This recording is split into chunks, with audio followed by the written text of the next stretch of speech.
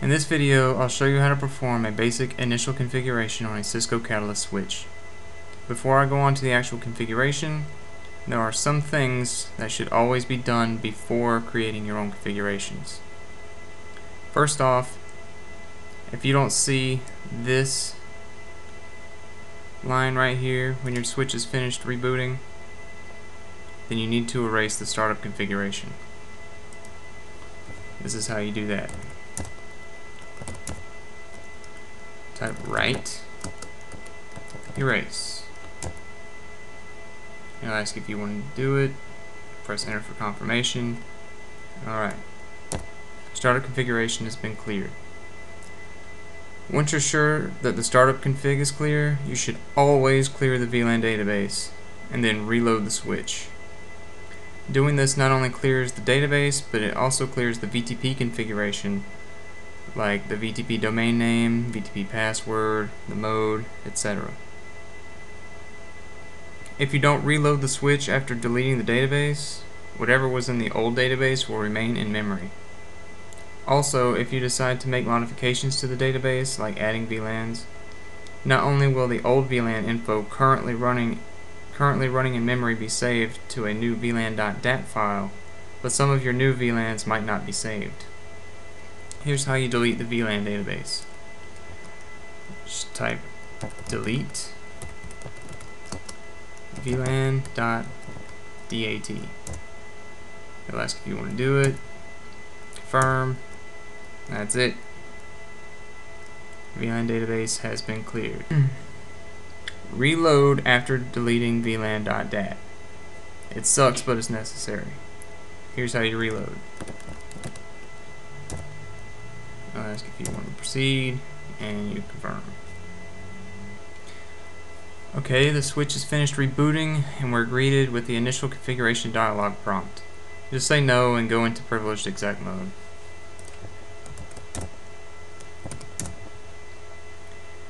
Now that the switch is essentially a clean slate, we can move on to the configuration.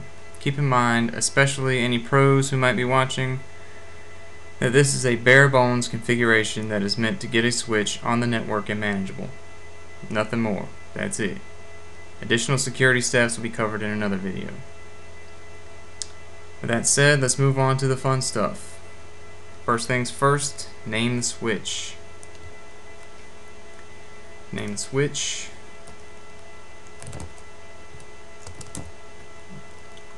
And host name.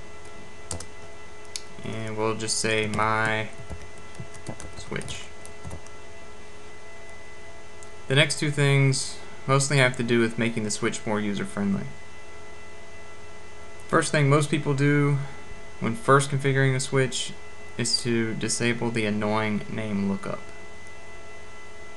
This is done because back in the day, and even today with other platforms, whenever you misspell a command in privileged exec mode, the switch would try to resolve the misspelled command to an IP address because it thought you were entering a host name instead of a command. As a result, you'd be left sitting there for up to a minute, sometimes a minute and a half, waiting for the switch to time out. It's not that bad anymore though. From my experience lately, I've seen this time out in less than a second, and I can demonstrate this by doing something that's fairly common, misspelling conf t to go in global config mode. Back in the day, this message would sit there for up to, it could have been up to a minute and a half, trying to translate that command, that misspelled command, to an IP address. Try to contact a name server, and then after it timed out, you get this message right here. I mean, that's good, but I like to disable it anyway. So to disable name lookups, go in global config mode and type no IP domain dash lookup. And now, if we misspell a command, Same command. Damn it. I'll show how to get around this annoying little thing too in just a second. That's the next thing I'll show. Alright, I'm gonna spell conft again. And it's the same speed, you know, times out about the same. And everything looks about the same. It just doesn't try to contact a name server now. So it's not a huge advantage in this case, but on some other, on older iOSs and other platforms, that command is a must. Here's the second item that most people configure in an effort to cut down on annoyance: the logging synchronous command. As you may or may not know, a switch or router will pop up error or initial or informational messages from time to time during the course of either configuring it or troubleshooting it. This is extremely annoying when such messages pop up in the middle of a command you're currently typing, because it can cause you to lose track of where you were in the command, especially in a long command. And I'll try to demonstrate an example of this. You go in global config mode. Okay. Now, I'll exit out and try to type out a ping command. See what happened? Right in the middle of my command, it stuck this damn output in there. And now my command is tacked on to the end of whatever that is. I could continue to enter the command and press enter, and it would work. But it's just really annoying. To solve this problem, you should configure all the lines to do logging synchronous. So in this case, I'm on the console line, and I'll go to line console 0. Just type logging synchronous. You can do this on the VTY lines too. So when you telnet in or SSH in,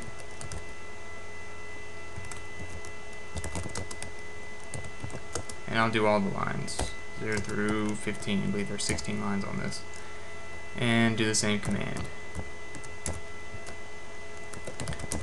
To demonstrate this in action, I'll do the same thing I did before. I'll exit out and type in a ping command, and you see that the output is I get a new line with my stuff still on it. The output from the device is right above it, and I can just keep on typing my command without getting lost. It's a great feature. Now that the switch is a little more user-friendly, we can move on to getting it on the network and providing minimal security so that it can be remotely managed. First, we need to assign an IP address to the switch so that it's reachable on the network. What I'm about to do is not a best practice. Never ever use VLAN 1 for anything. I won't get into why at this moment, but for security reasons, just don't do it. I'm using it in this tutorial for the sake of simplicity. Okay, I'm going to assign an IP address to VLAN 1. This will be my IP for remote management protocols like Telnet and SSH. Alright, to do this, I'm in global config mode. I'm going to interface VLAN 1, so we're going to configure the switched virtual interface VLAN 1. I'm going to give it an IP address. In this case, I'll make it 1.1.1.1. Give it a mask, just class C mask for the hell of it. Okay. Since VLAN 1 by default is shut down, we'll do a no shut, or I'll just type it out, no shutdown. Now VLAN 1 should be operational. I should be able to reach my laptop with ping if it's connected to a port assigned to VLAN 1. And I'll plug in my laptop.